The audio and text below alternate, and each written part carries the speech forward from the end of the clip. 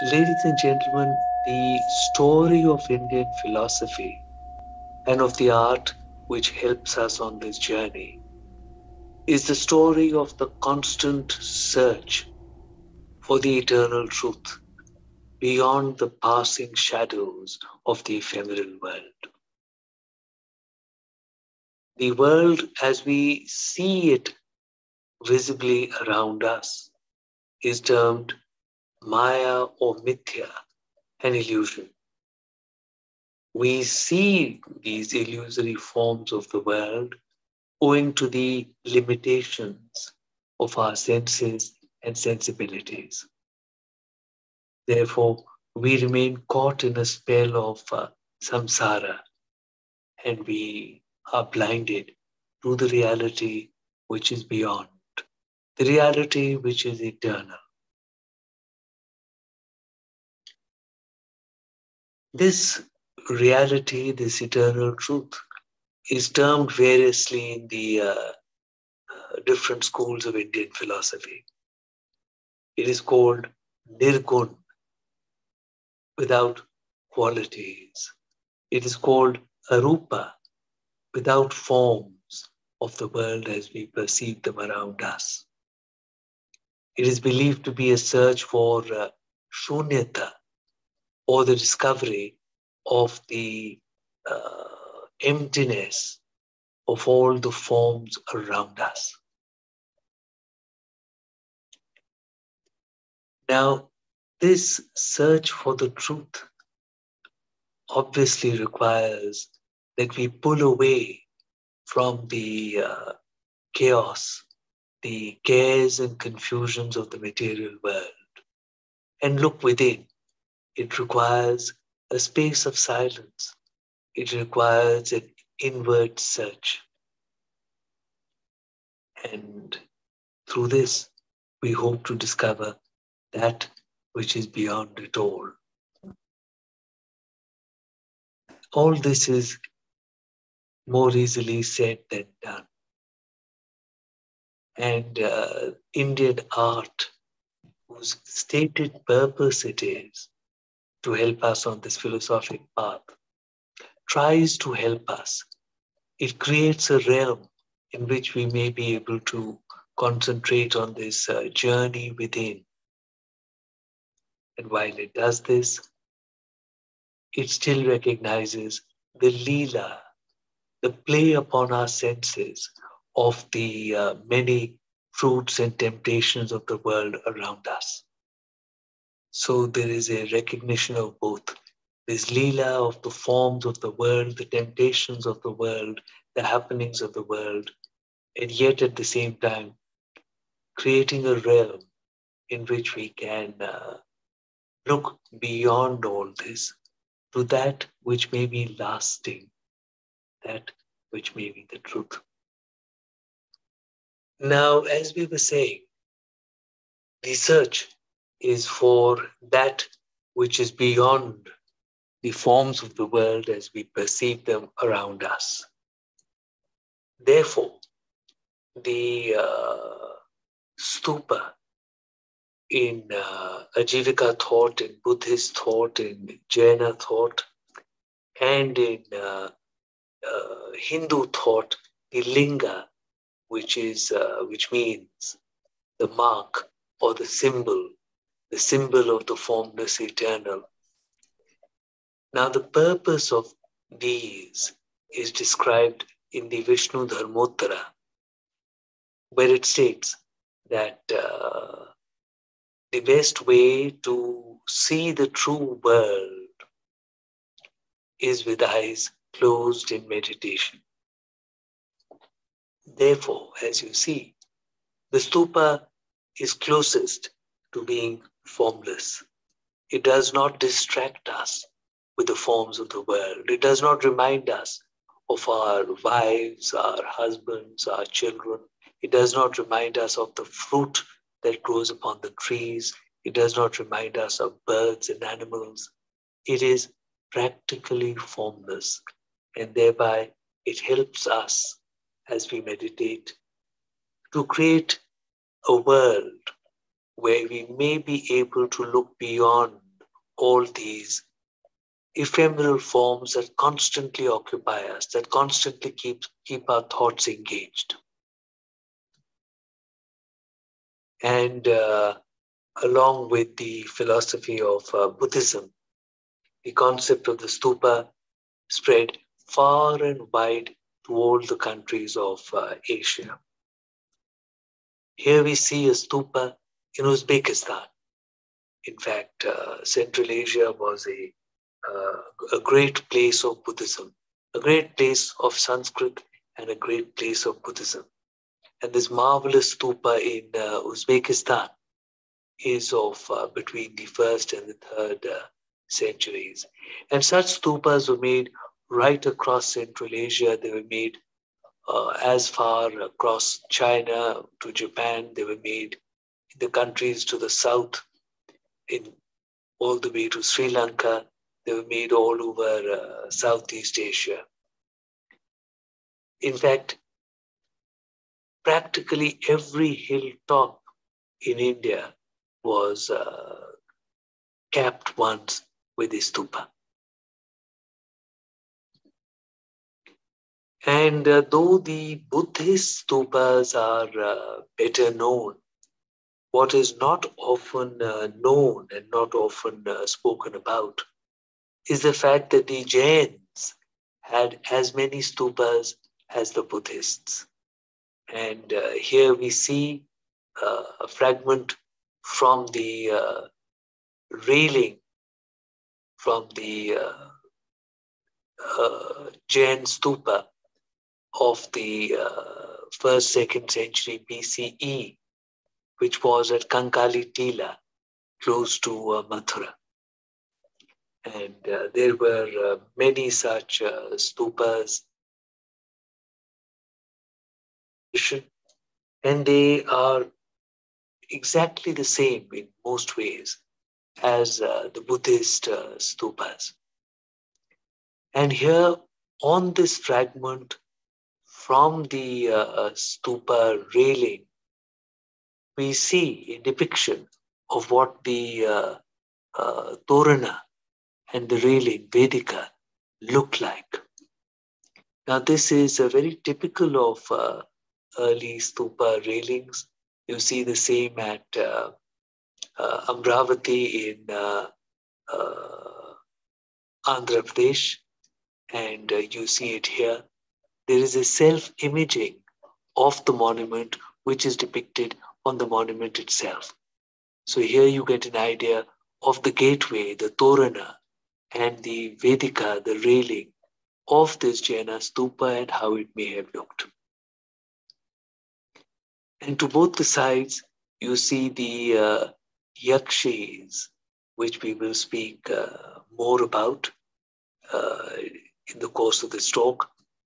And these are very typical of the gateways of Jaina stupas, Buddhist stupas, and Hindu temples.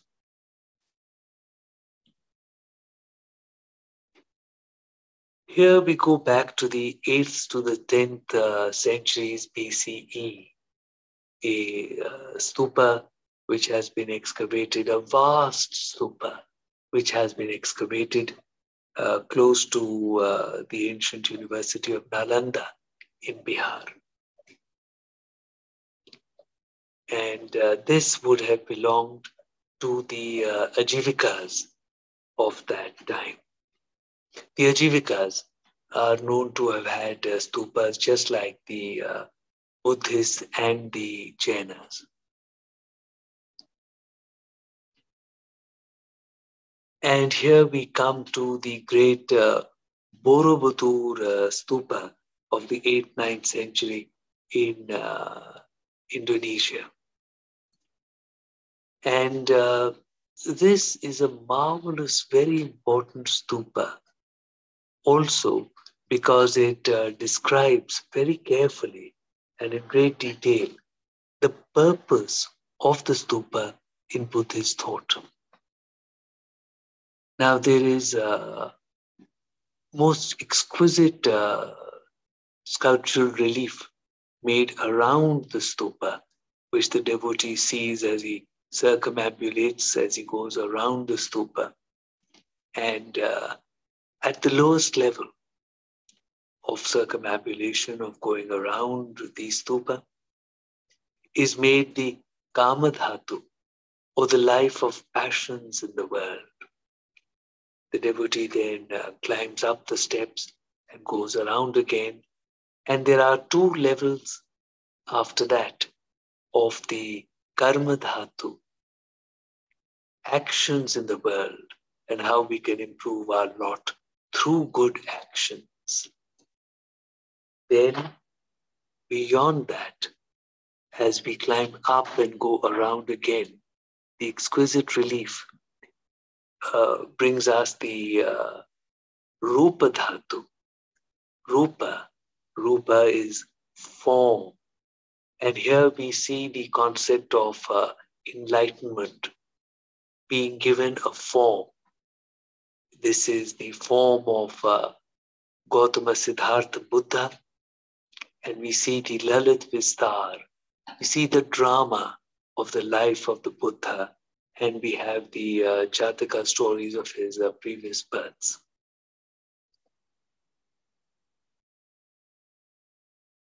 And this is indeed exquisite relief sculpture, which if you have not seen, you must see one day, 8th, 9th century.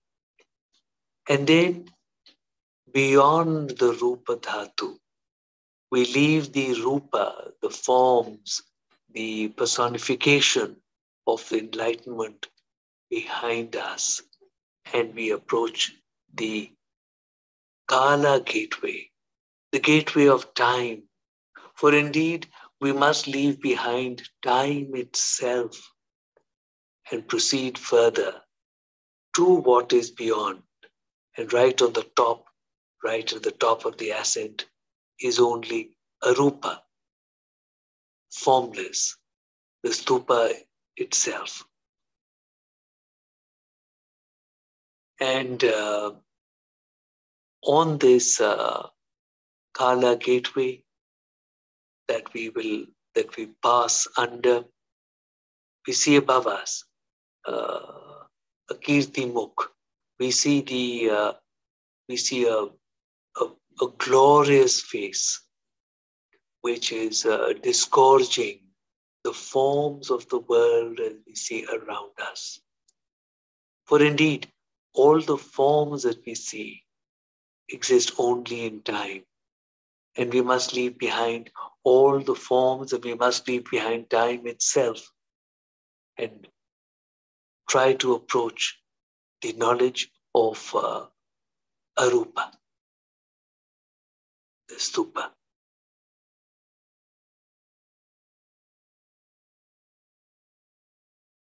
Now in Hindu thought, we have the linga, the symbol or the mark of the formless eternal. Again, to take us away from the forms of the world around us to that which is lasting. And in the sacred sanctum, in the silence of the sacred sanctum, where we would not be disturbed, in the darkness of the sacred sanctum, where we are away from the calling of the numerous desires and forms of the world around us. There in that darkened interior, we have before us the linga that represents the nirgun, the formless eternal, towards which we seek to reach.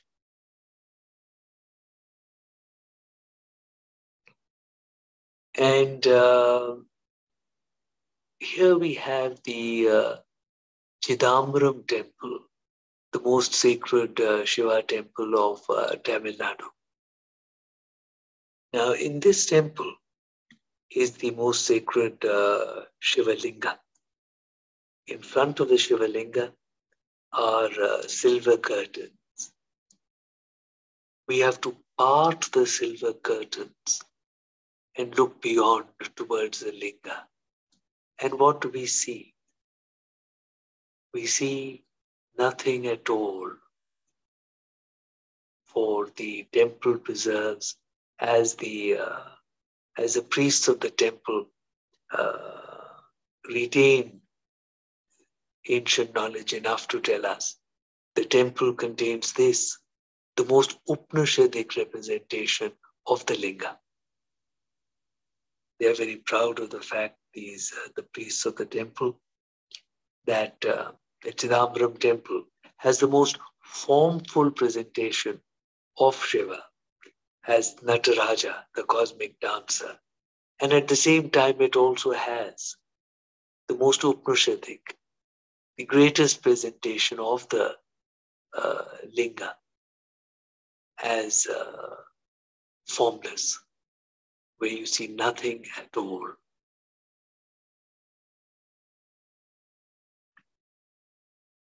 Now, as the devotee approached the temple or the stupa, the outer walls presented the forms of the world as we know them and recognize them around us. These are reverentially presented in the outer section of the temple and the stupa. As the devotee comes and takes his first circumambulation of the temple or the railings around the stupa, he sees the world as he knows it and recognizes it. He sees the world that he wishes to leave behind, that he wishes to go beyond as he will enter and he will attempt the journey of true knowledge.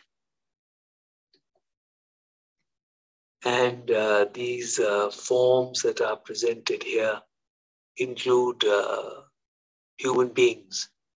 They include scenes from our daily life. They include the fun and frolic and everything else that we have around us.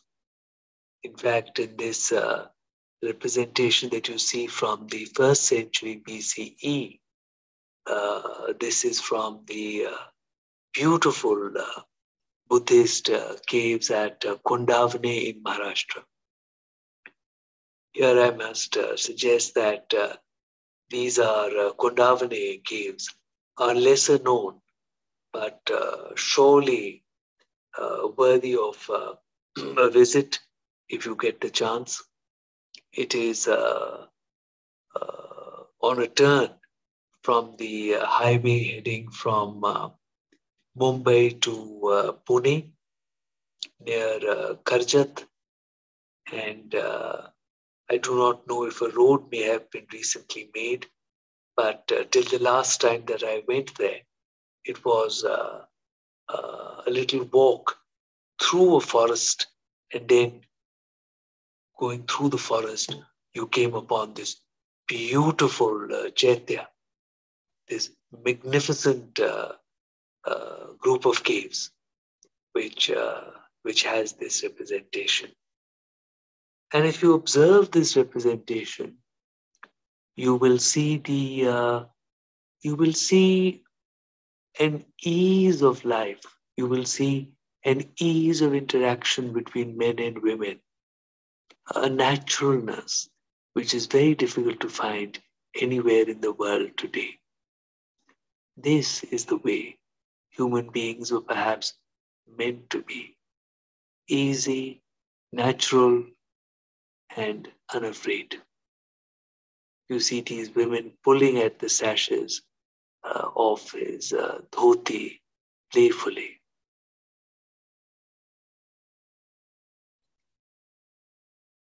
And besides human beings, you have made on the temple walls all the animals and living beings which you see in the world around us.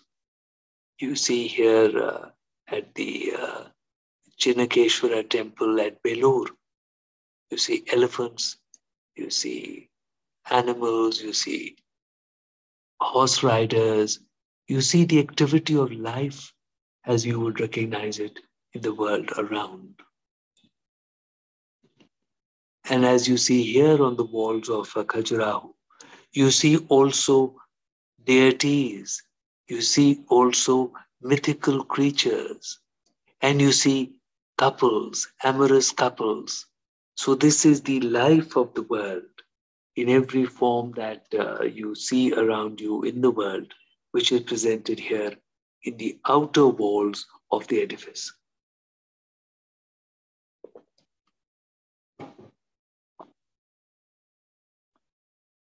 And also in the outer railings and walls is this marvelous image, which is very common in the earliest stupa railings.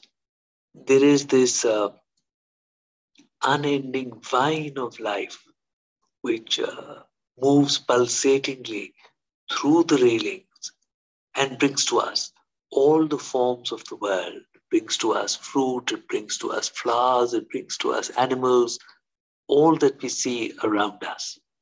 And you also see these ganas from whose mouth they are disgorging the vine of life and disgorging the forms of the world. So this is a depiction of all the Maya or Mithya of the world being created and continuing and pulsating through our lives, pulsating through the life of the stupa railings, and all this multitude of depictions and this multitude of the creativity which is behind these forms. All this we see, and all this we know we have to leave behind in our search for that which will be lasting and that which will be true. And in these numerous forms which are made on the stupa railings, you see not only the creatures of the world, but you also see composite creatures, delightful, wonderful creatures.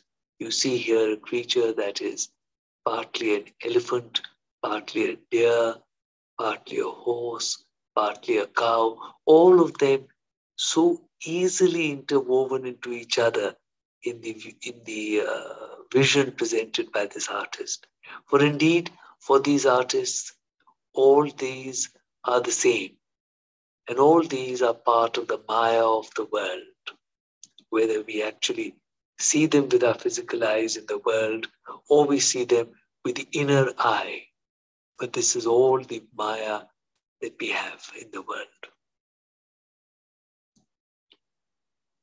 And also on these stupa railings and later temples, and here we see from the 1st century, 2nd century BCE, a Purna Ghata, a vase of plenty, a beautiful depiction of the Maya of the world coming forth, rising out, the profusion of the Maya of the world rising out of a Purna Ghata, a vase of plenty. Now, many of the early caves, for instance, the Buddhist caves at Bhaja, had even the pillars which were made in the cave rising out of Purna Ghatas, as all must come out of Purna Ghatas, the vases of plenty. And in fact, in early depictions, the Purna Ghatas were also made in such a way they were combined with the figure of a woman. For a woman was also presented as a Purna Ghata in those beautiful images, for instance, as seen at Amravati. And these Purna Ghatas out of which rise the pillars is a theme which continued and spread to the whole of Asia. As a matter of fact, even today, when I'm traveling and documenting art in Indonesia and Malaysia, I see Purna Ghatas with pillars rising out of them, not only in religious edifices, but even sometimes on the streets with street lamps rising out of a Purnagata.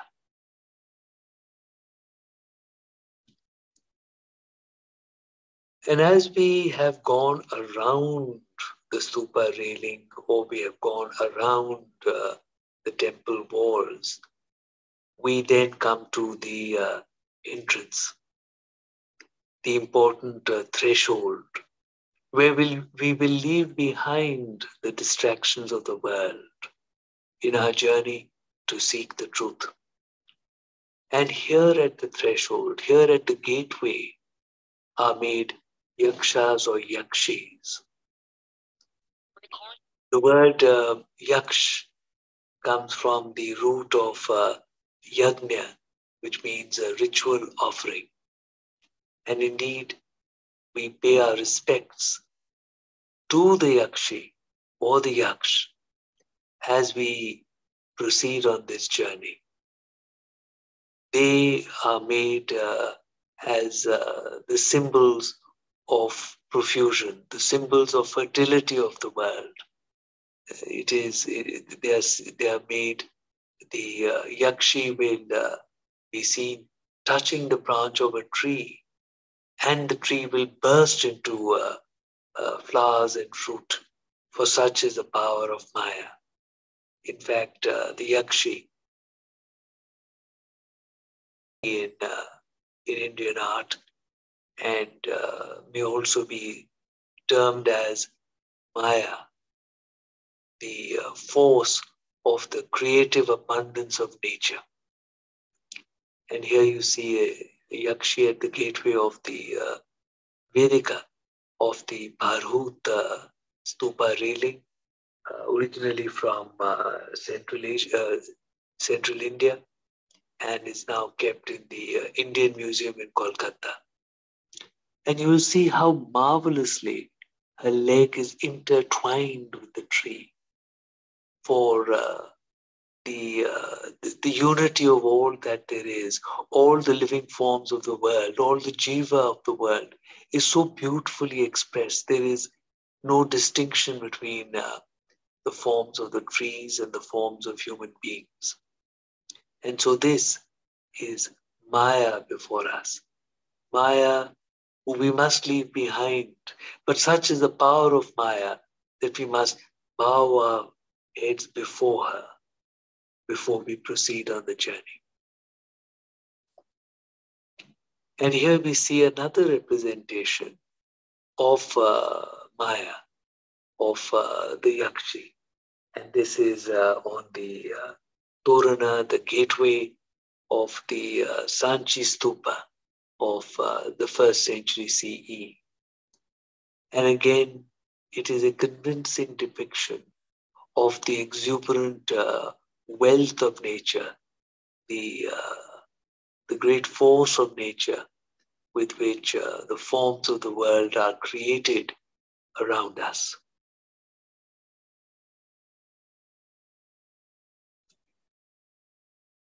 And in the meantime, in the Hindu tradition, we see the presentation of the phallic Shivalinga, which is you have the yoni made below, the female yoni, and above that, rising out of it, you see the linga. And this is a great philosophic symbol which combines the yakshi at the gateway. It combines the fruitful abundance of nature with the depiction of the formless eternal in one symbol. And this is the marvelous symbol of the phallic Shivalinga in the yoni.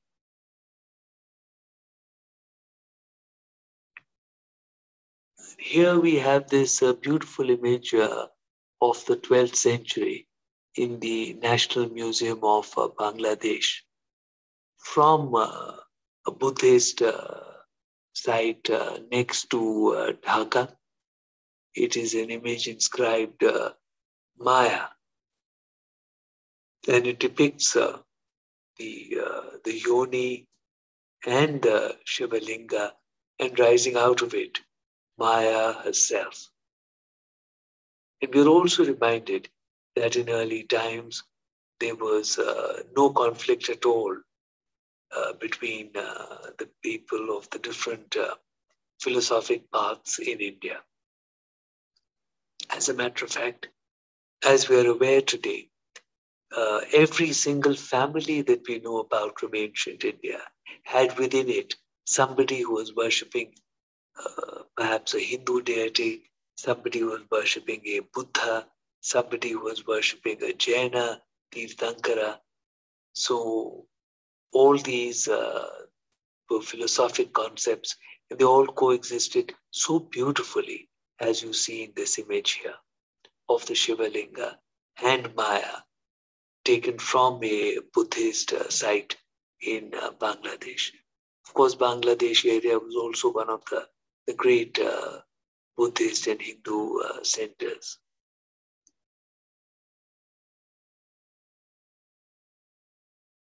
And we have seen the yakshis. Excuse me. We've seen the yakshis presenting before us the vigor and the abundance of nature. And the earliest such image, which becomes crystallized in its iconography, Lakshmi and of Saraswati. And the earliest Lakshmis that we see are Gaja Lakshmi, Lakshmi with elephants that pour water upon her. And these are very commonly seen in the early stupa railings, as you see here from the 2nd century BCE, from the Bharhut stupa railing preserved in Kolkata in the Indian Museum. And here you see another beautiful Gajalakshmi from the stupa, the great stupa at Sanchi. And as you see, the elephants are pouring water upon her, and she represents this great abundance, this great wealth of nature. Of course, as time evolves and changes, she has become today in the Indian imagination as the deity of financial success, because earlier it was the wealth of nature, which has now become wealth itself. And the earliest image that we have of Saraswati, also of the 2nd century BCE, is again from the Bharhut stupa railing.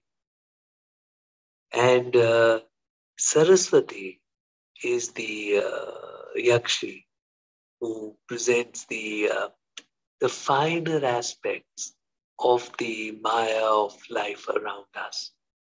She represents music, she represents creativity, she represents knowledge, she represents the finest of all the aspects of life.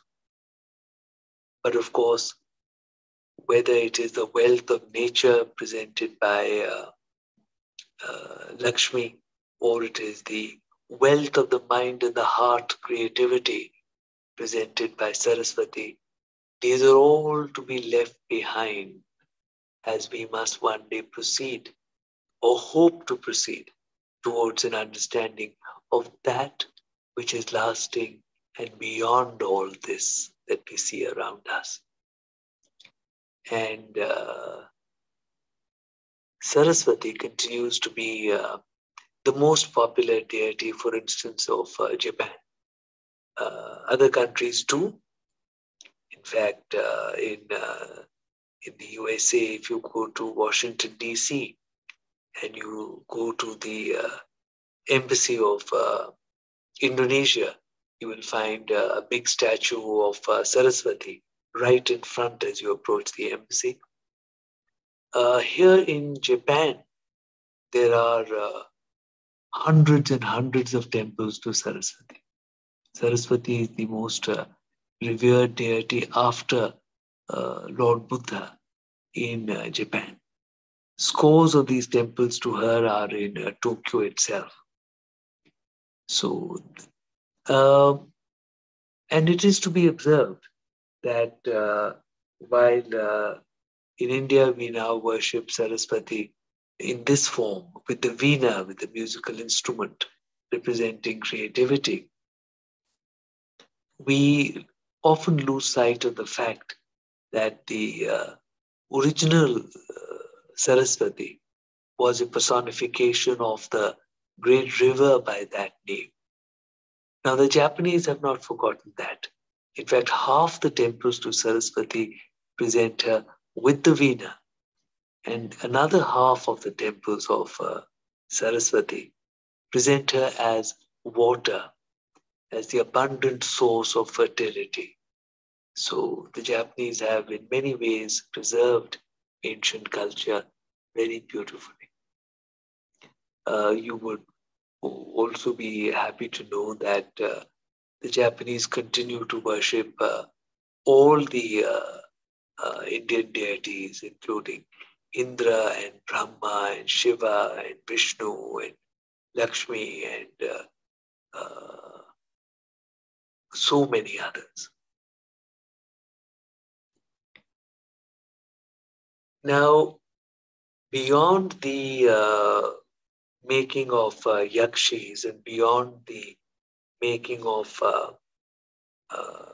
Lakshmi and Saraswati, the abundance of the natural order, the fertility of the natural order began to be presented in all the Indian temples in the form of the personifications of rivers. Here in this 6th century image, you see an image of Ganga. That is the larger of the two images. The smaller one is Vriksha Devi. So the temples began to present the three great rivers which watered the plains of northern India.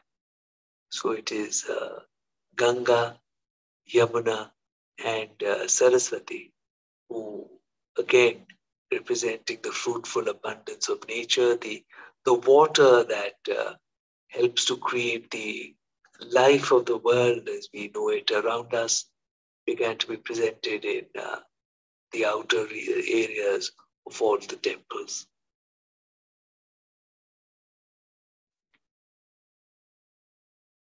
Now, along with the making of the yakshis, presenting this fruitful abundance, there was also the making which came about of loving couples, mithunas, as we see here in this marvelous image of the Karle Buddhist caves of the 1st, 2nd century BCE.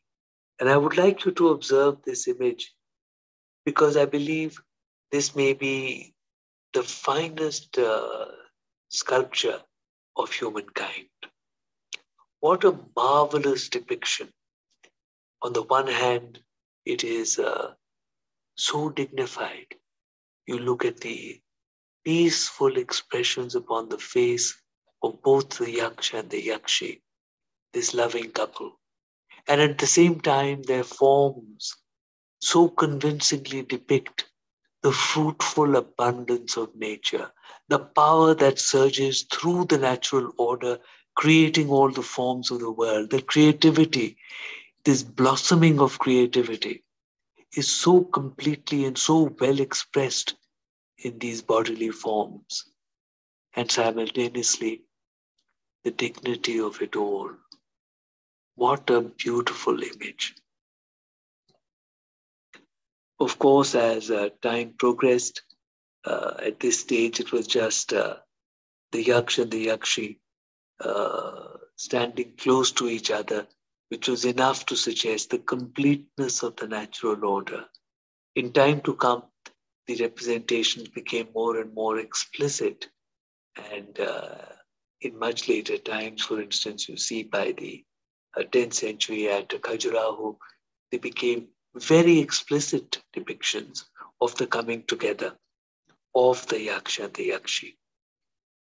But this is among the earliest and most beautiful and dignified and wondrous depictions of the Mitrana. Karle Buddhist caves are about halfway on the highway from Mumbai to Pune, and you must avail of an opportunity if you get to visit them.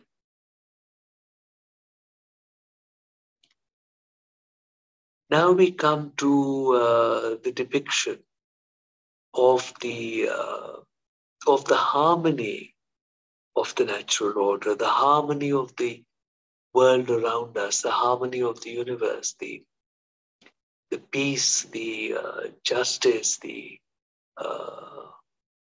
harmonic nature, the preservation of the natural order.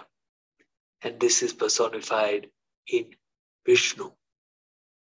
And as you are aware, you see here in this early image of the Kushana period.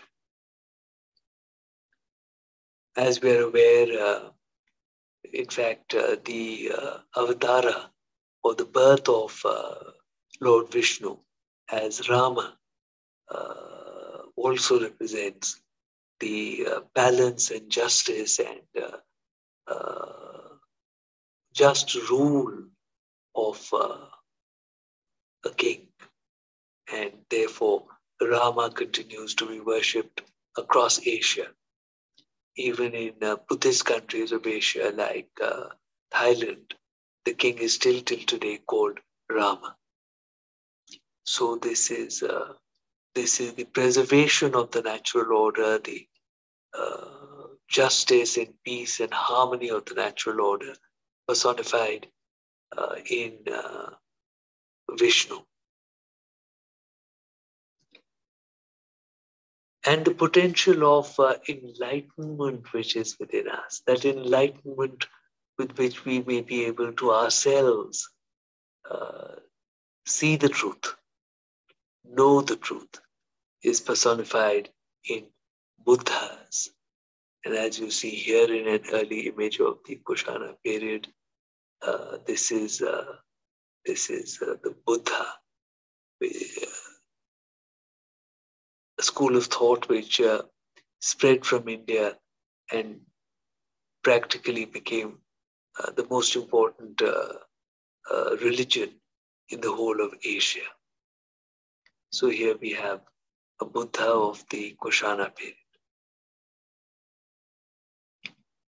And the personification of the energy within us with which we would fight the demons of our ignorance.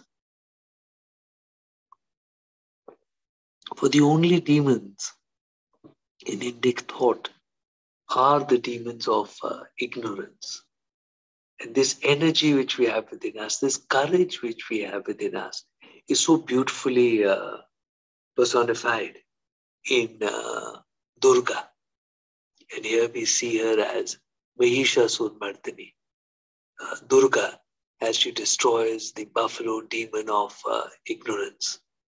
And this is the masterpiece depiction, the finest depiction of Mahishasur-mardini, which is at Mamalapuram of the 8th century. Another very beautiful depiction of Mahishasur-mardini is to be found at Pattadakal of about the same period. And I should mention that she is a great favorite of the Indian artist.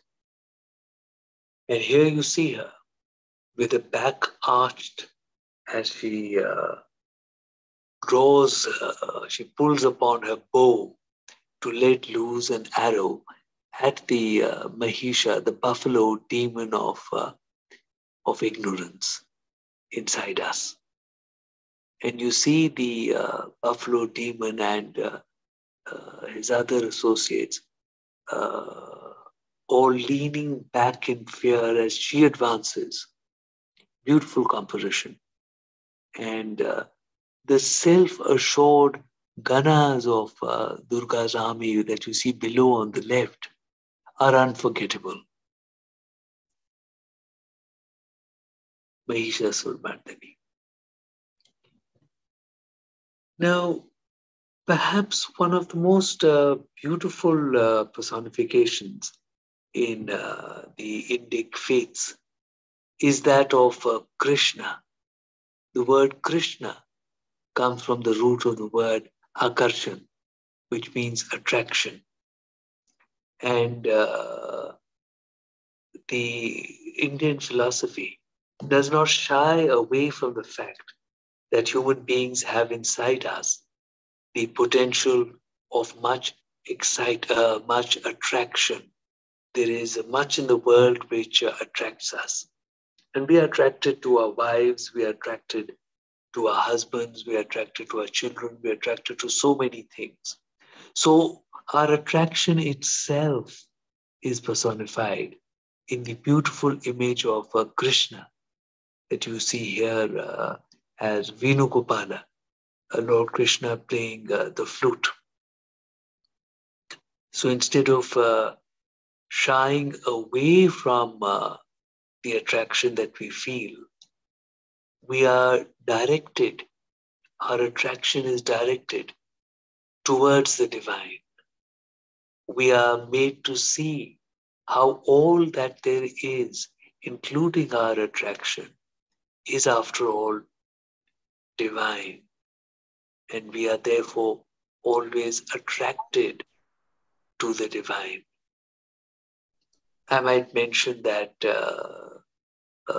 Krishna continues to be a very popular deity in many places. In fact, we find images of Krishna. We discovered, Sujata and I, my associate, we discovered an image of Krishna, Venugopala, in 8th century, very large brass lamp at the Todaiji temple at Nara. And we found that even till today, contemporary images of Venugopala are popular in Japan. And now, some of our greatest of attractions is towards our children.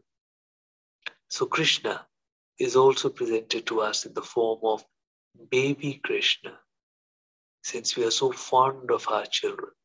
And this leads to some of the most exquisite Indian art, as you see here, a close view from a miniature painting of the Kangra school in Himachal Pradesh.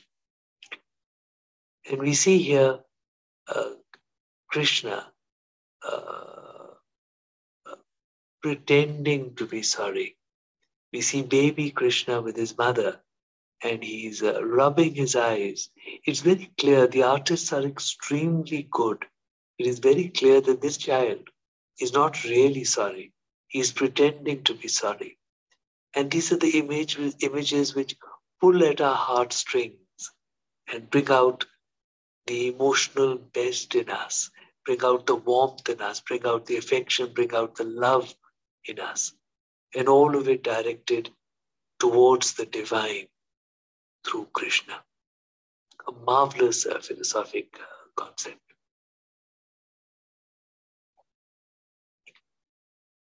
And the most ascetic of traditions is that of the Jainas. They have their personification of the Jinas or Tirthankaras. Jina means victor. Victor over the fear of death itself. Since life is the final attraction, and we have to give up all our attractions to the material world. The Jinas present us the final victory, the conquest over the fear of death itself. And here we see Komateshvara, a Jina, a Tirthankara of the Jain tradition. And he is believed to have meditated in a standing position for so long that vines and creepers grew around his legs and arms. And with this, ladies and gentlemen, we come to the end of this presentation. And I would be very happy to answer questions. I was just wondering how fascinating way that Professor Ji explained the similarity between the Hinduism, Jainism, and Buddhism. And what comes to my mind is in Hinduism, we stress the eternity, the infinite Ishvara. Whereas in Buddhism, what is stressed is the shunyata. So basically, even though we are talking about the same thing, is that Ishava Simidam Sarvam, the entire creation is permeated through divinity, everything is God. At the end, recognizing that all the creation is a Maya, what is stressed in Buddhism is shunyata, kind of very fascinating way of describing the similarity of the same thought process expressed in different ways, in different faith traditions arising from the same Indian subcontinent. So I just want to see what Benoy's response to that is. Yes, Dr. Shahani, you have put it so well yourself. On the one hand, we are talking about the divinity of all that there is. On the other hand, we are talking about the emptiness of the Maya as we see around us. So, as you have put it so well, we are actually talking about the same thing. And we're talking about it in different ways.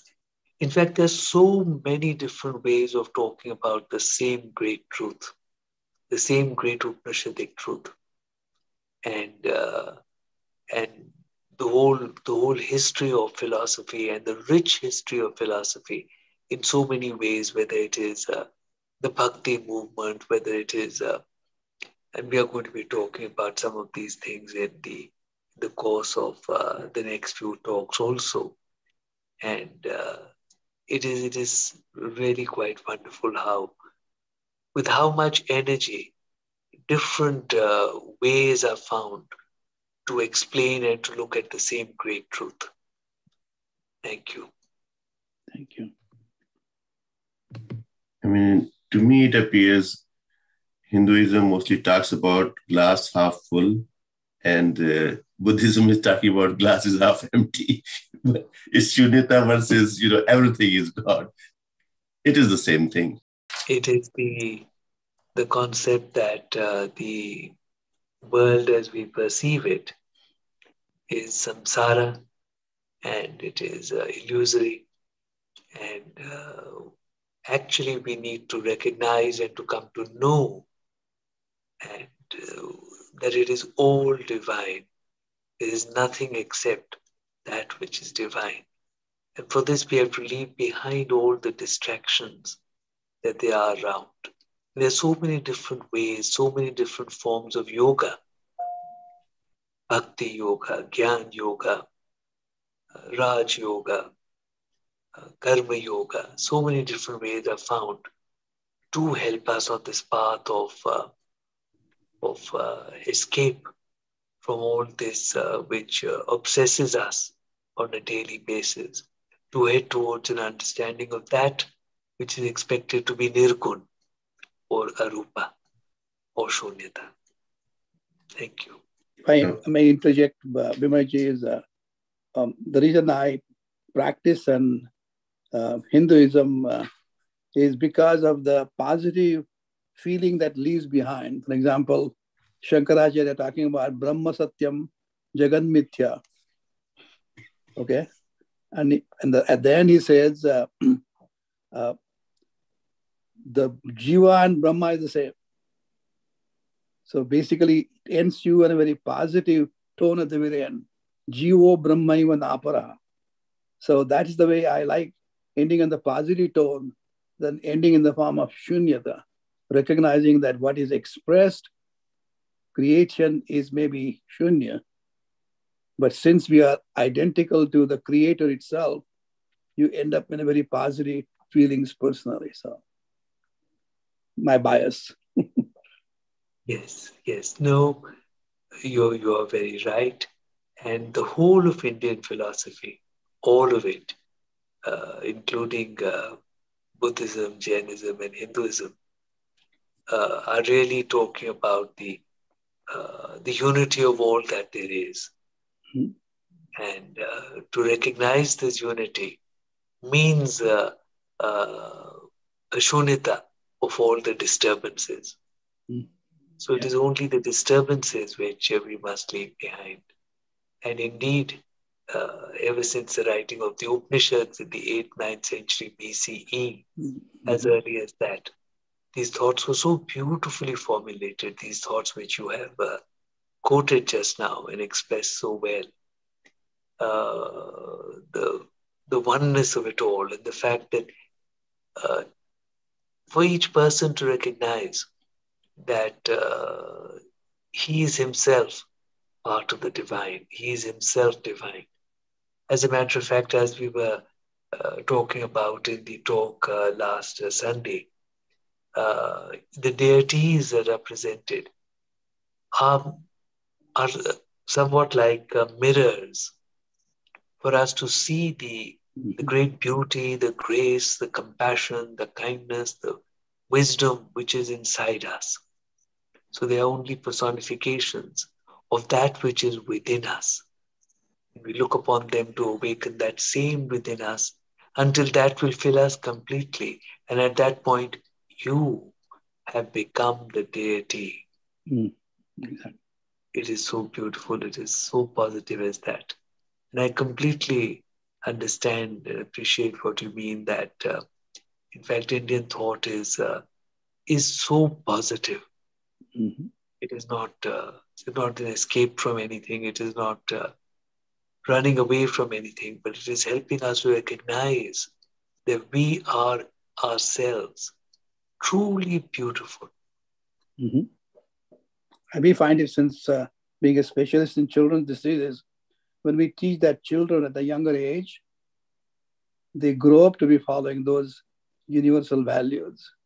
Instead of saying don't, do. And that's the way we have been always teaching our students. So we feel really good about it. Thank you. I'm so glad you like that. Thank you.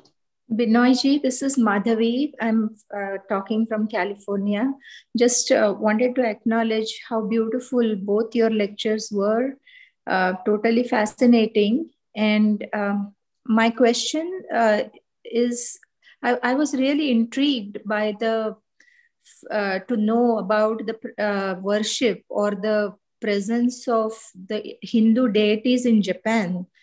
I was wondering whether the new generation is also in tune with understanding the significance of these deities, or is it merely a historical representation there? You would be happy to know that the Hindu deities continue to be very actively worshipped in all the temples, all the Buddhist temples of Japan. In fact, the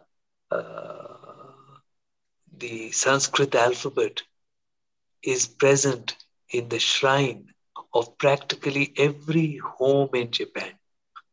And next Sunday, I'll be showing you a film about this and taking you straight into the heart of the matter. I think you will enjoy it very much. Thank you. That's wonderful. Thank you. I hear the explanation of Jain term. Jain Tirthankar, you said, who has got the victory over fear of death. I had an earlier impression that it comes from the knowledge that, the Jain is someone who is, Gyan. It comes from a Gyan tradition. So am I wrong? If you can explain, that will be good. Jina means victor. And you are right in understanding that it is the Gyan tradition, because the victory over the fear of death is, after all, through true knowledge. The attraction of the world around us, the attraction of life itself, the attraction to all the fruits of life is all part of our ignorance. And therefore, the conquest of our desires, the conquest of finally even the fear of death, is the victory of Gyan, and it is the victory of the Jinnah, the conqueror. Thank you. And I'm reminded that you had spoken about an article of mine, which last Sunday, which I have found, and I think tomorrow I should be able to send it to you. Thank you. Which is to do with how all these marvelous things that we spoke about in today's talk were in fact transported to Europe, and these concepts are to be found in the early churches of Spain, Italy, Portugal. So I'll be sending it tomorrow. Then you can pass it on to the others too. Thank you. And my second question, or it's more like something I learned now, is today is the Shiva is formless linga. And then there's a connection to the stupa, which is also formless. That's how they were making the domes. And it seems to me that, dome is a personification of, again, kind of the same formless or nirgun form of, representation of God. And then even in Islam, they're making domes, you see that. So is there a link between, it's like a growth slowly from history over time? Right. Now, first of all, the first thing that you mentioned was the formless linga. And here I must mention to you that the greatest formless linga of Tamil Nadu, as I showed you, survives in the Chidambaram temple. But in fact, in days gone by, and days gone by were more philosophic than today, there were many such representations. In fact, friends of mine who have been district magistrates or district collectors in Tamil Nadu, in the beginning of their careers, had seen temples which had formless depictions in their sanctum sanctorum. But as time has progressed, people have become more and more obsessed with forms. So most of these shrines have now been occupied with formful deities. And yes, in all the Indic faiths, the final journey is always towards understanding of the Nirgun, understanding of that which is beyond it all, understanding of that which in fact creates all the pain of the world, all our attractions. And so I can speak for the Indic faiths. The other faiths which you mentioned, I'm not so sure about their basis, but these, to begin with, were all about presenting something which was not very formful, so that when you sit down to meditate, you are not distracted. You do not look there and immediately start thinking about your wife or your husband or your child. So therefore, as formless as possible. One question is about Yaksh and Yakshini. I mean, my first introduction was when I saw it in the Reserve Bank of India building. I think that's where they're standing there, huge statues of Yaksh and Yakshini protecting Kuber's, representing, Kuber, Reserve Bank of India as, Kuber's institution or something. So, and why do we see Yaksh and Yakshini only as, kind of a gatekeeper or sculptures, etc.? Right. Yes. These came up at the very important point, very important place, which is the threshold where you are leaving behind your concerns of the material world, where you are leaving behind all the wealth of nature, and you are entering through the gateway as you wish to proceed towards the knowledge of the Nirgun or the Arupa. So at that point, finally, is the personification of the power of Maya. And that is where they come, the Yaksh and the Yakshi. And as their name suggests, they are something to be ritually adored, something before which you would give a ritual offering. And therefore, you bow your head. You recognize the power of Maya upon your life. It is not so easy to give it all up. Even if intellectually you understand that there may be something which is beyond, and that which is only passing shadows, that which may last in this world for only 60, 70, 80, 100 years, is after all not the truth. There has to be something beyond. Even if you understand all this intellectually, it is very difficult to get out of the power of Maya. So you have the Yaksh and Yakshi. You bow your head, you recognize the power of the Yakshi, the Yaksh. But then, if you are on the journey, you leave them behind at the gateway and you go in. So therefore, that is why they are on the gateway. Thank you. Yes, namaste, Professor.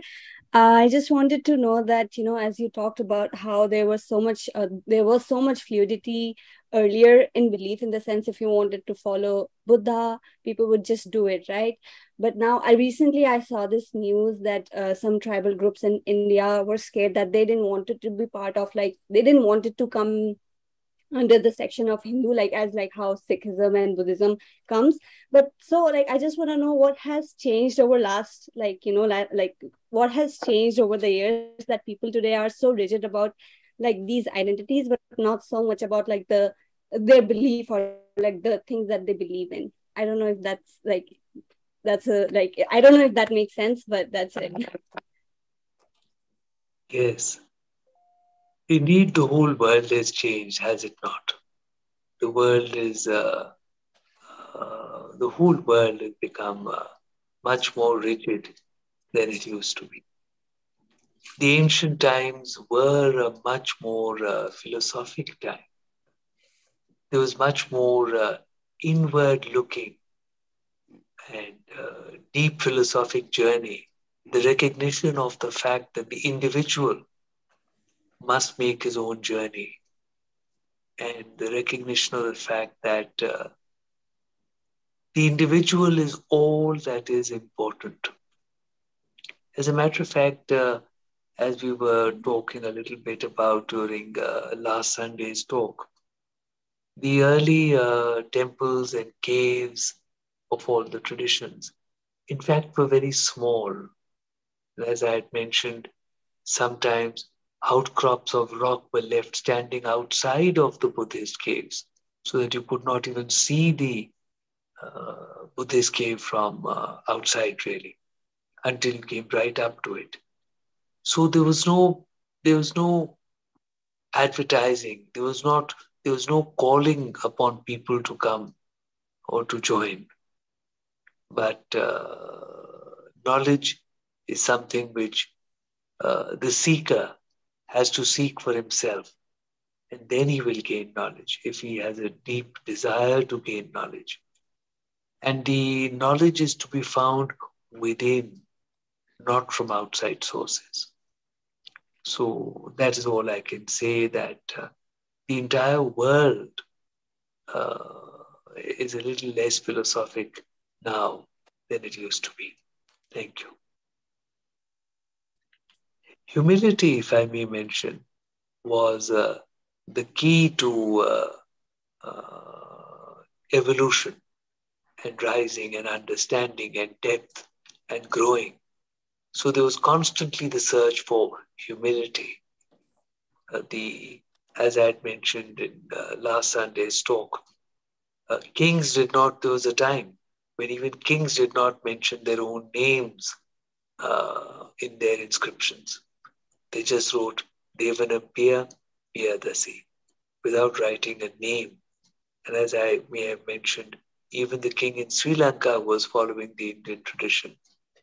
Did not write his name. We don't know his name till today. He just wrote Devanampiya Piyatissa. And as I may have mentioned, to the northwest of India, such an inscription also exists of the 3rd century BC in the language of Aramaic, which Jesus Christ would speak 3 centuries after that inscription. Even kings had their homes made only out of ephemeral materials, which would not last, because the personality was not important. What was important was humility. What was important was the losing of the ego. And that was the essence of life. That was the higher purpose of life, to be able to realize that I am nothing at all. Thank you. And for Dr. Shahane, I would say that I agree with him that in being nothing at all, one rises to become everything that there is. Exactly. Such is a marvelous philosophy. I have to say that I am a bit doubtful about the nothing at all component because of my own experience. The most connected, the moment when I first felt connected universally came during a walk in the woods when, as a biologist, I was contemplating genes in a very loose way. And it came to my awareness that the trees around me and I share many genes. The trees are very different, but we have a great deal in common at the same time. And it was that scientific thought that somehow transformed into a sense of connectedness, a sense of unity with all that there is out into the universe. And that could not, in my awareness, be described as a sense of being nothing. That was an experience of being a part of everything. And to me, that language is significantly different.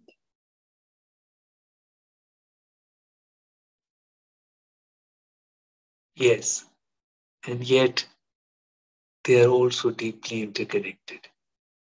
By being a part of everything, by being everything yourself, you are in fact no longer just and only you. You are everything. Thank you. And it's so beautiful. I can imagine your walk in the woods. I can imagine how beautiful it is. And such moments are in the philosophy of aesthetics, such moments of revelation, such moments where you are seeing the grace which underlies all that there is. And such moments are akin to Brahmanand, or the final bliss you may wish for of salvation itself. Benoy ji, this is Madhavi again. I just had a question out of the comments that the earlier person asked of you, and your remarks actually about how the olden times the kings didn't even put their names on their works. My question is, in today's world, is it really possible to do such a thing, there is so much risk of intellectual theft all the time. Even on your slides, I can see the copyright of your photos, you know. So, I mean, this is how the present times are. Is it really possible to carry on any of our work without putting our names on it? Not so much about humility. In fact, I was showing one of my books with some photographs to one of my patients, and she's a writer, author herself, and she pointed out that please put a copyright mark on this, otherwise your pictures and your writings are going to be stolen. So what are your thoughts on this? Well, first of all, thank you so much for pointing out my own failing, for it is my failing. And this is, yes, this is what we have to look for a change. We have to gradually look for a change in all that there is around us. There has to be a re-education. There has to be an understanding of what is the true source of happiness and how all happiness is very ethically based. And unfortunately, we are living in a world where there has been a propagation of the fact that the worldly wise are very sensible. And the ethical standards is truly what is important. There has to be a recognition of the fact that a truly ethical life can in fact also be a happy life. In fact, it can even be a materially prosperous life. As a matter of fact, complete following of ethics may mean even more prosperity. So there has to be somewhere a re-education. There has to be an understanding of what is the science of life. And I believe it would be important for this to start happening soon, because we do seem to be in the process of destroying the world by our unbridled greed, avarice, by our great hunger for more and more material goods. I don't know how many of us are aware of where we are just now, what is happening to the world, whether it is the forest fires in California and other states in the USA, whether it is floods in India, whether it is huge disasters in China, whether it is forest fires in Australia, whether it is the Amazon, which is being ruined, of Amazon forests, I mean. Somewhere it is about time to realize that we are going a little off the path. We're going off the path of the recognition of the unity of all that there is.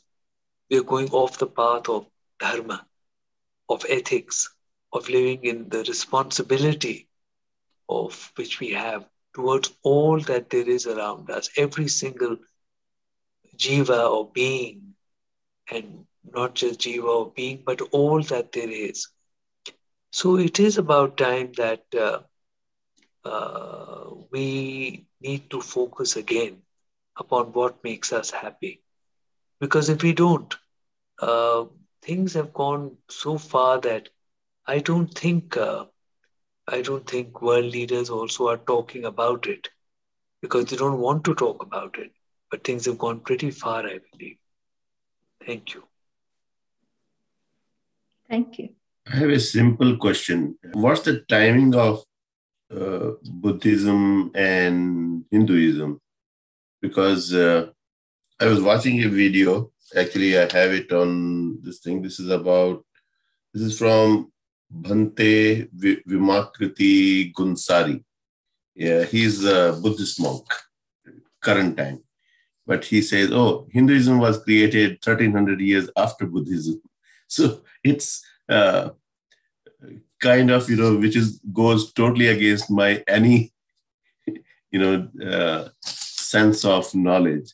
So I was just wondering, when did the Hinduism start? We don't know that, but when did the Buddhism start at least?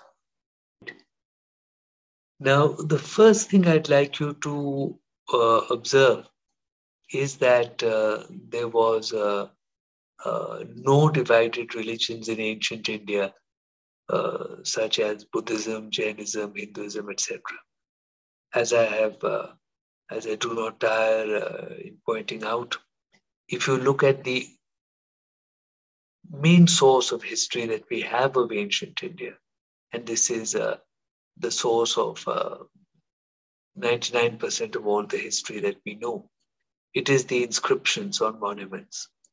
And the inscriptions on monuments make it completely clear that every single family that we know about in ancient India, there was somebody worshipping a Hindu deity, somebody worshipping a Buddhist deity, or somebody worshipping a Jaina deity. So the idea of these being separated religions is the first thing that we have to dispel. It is something that was created by the colonial rulers, and it's a colonial construct which we need to put behind.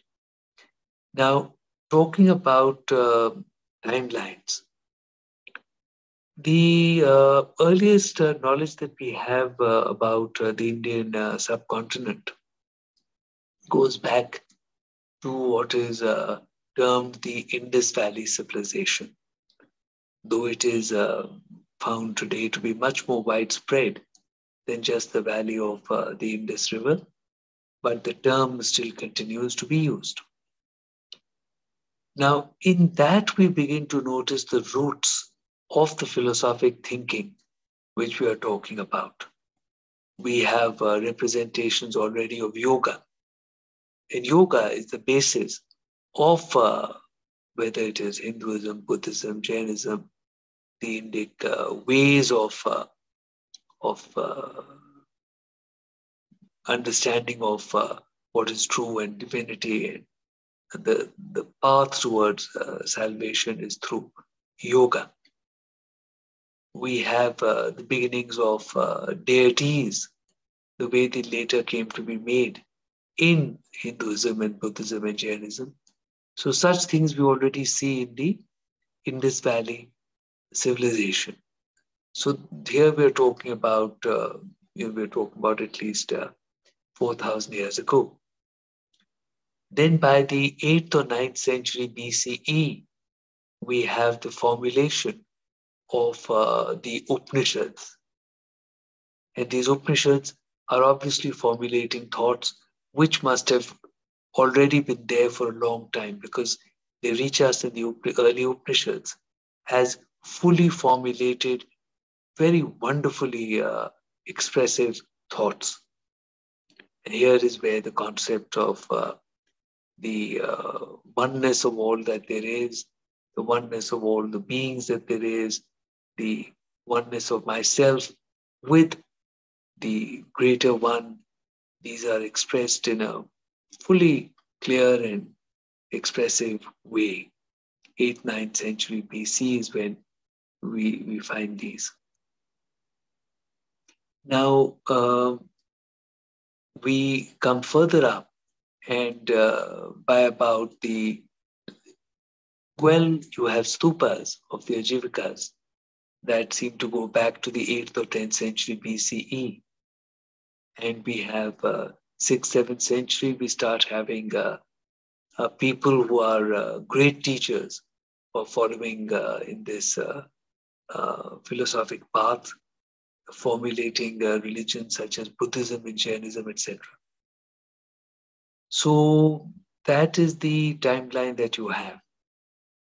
Now, you have the earliest thoughts already present in the Indus Valley civilization, more than 4,000 years ago. And these are the later manifestations, as I pointed out. Thank you. If I might continue on that discussion briefly, Arun, won't take more than a couple of minutes. I think it's important to understand naming of the faith traditions that we had in the past. According to the book, which I'll bring it to you next time, Sunday, when I come to the temple, the timing of the Mahabharata war. It is established with several articles, including PhD thesis, that it came around 3137 BC. And when you're talking about that time, and you refer to Gita's description with 700 verses, he describes the faith tradition that we practice now as Sanatana Dharma, the eternal lifestyle of righteous living. So the name of Hinduism came much later. So from that point of view, you know how old our tradition is. And as Professor described beautifully, it's not simply Indus Valley civilization. It started with Saraswati River and all the way to include quite a bit of Asian continent as well. So it's important to know historically the facts. And as early as 540 BC, we had a university called Takshashila, where the people from various different parts of the world were coming to learn various sciences and faith traditions. So when we know that history, the Gautam Buddha, which is included in our avatars too, Matsya, Kurma, Varaha, Narasimha, Parshuram, Rama, Krishna, and then we call it Gautam Buddha in many traditions instead of Balrama. So we have to remember that we accept the enlightened people as a part of divine incarnations as well. So that gives you some timeline, but when we meet in person, I'll give this book for you. Thank you. In fact, not only is the Takshashila University so important, Nalanda, but there was a consortium of universities. Yep. Of course, there is, as you said, Nalanda. There is, after that, there was Vikramshila. There was the Paharpur University in what is Bangladesh now. Then there was great universities at Indonesia. Mm-hmm. In fact, they were all interconnected. In fact, Atisha is one of the known instances of somebody who studied at the Nalanda University, then went for his higher studies to Indonesia, to the university there, and then came back and became a great teacher at the Vikramshila University before he was called up to teach and spread, create a school of Buddhism in Tibet. Mm-hmm. So truly, it's quite remarkable. In fact, you're able to, we'll talk about it sometime, but you're able to trace the concepts of universal knowledge and scientific thought at these great universities, concepts which later traveled far and wide and perhaps even to Europe. But they are these marvelous concepts. And as you have pointed out, and as I was also talking about, the thoughts of the great Indian philosophy are very, very deeply rooted. So there is, in fact, besides the divisions of religions, which were created by colonial historians, as you have pointed out, these are very, very deep roots. Thank you. Thank you, Professor Behl.